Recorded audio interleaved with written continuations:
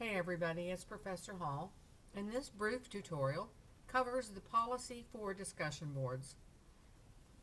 There are not very many discussion boards included in this course, and that makes each one of them very important. I think it is critical that students interact with one another as you would in a face-to-face classroom.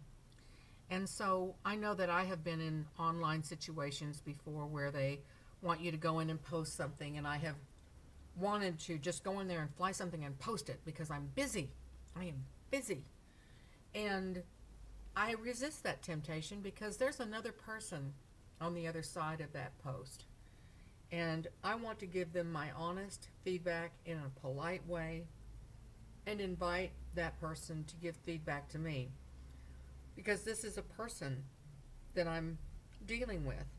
And I think it is insulting to people when a post opens and it closes 2 weeks later, and at the 11th hour, 1 minute before the posting is due, somebody just flies in there and posts some kind of content like, I really like this. That is insulting to the person that's receiving that response. So when you go into the discussion boards, you will see a timeline for posting. Please make sure that you stay true to that and that you are polite and still constructive with your fellow students. And keep in mind that all discussion boards are the property of the district. And that said, I think the most wonderful thing is that in all of these years of teaching these courses, I have never once had to report a student for a discussion board post. Isn't that fantastic? I've had so many students and they've all been wonderful. Remember, discussion boards are the peer section of the course.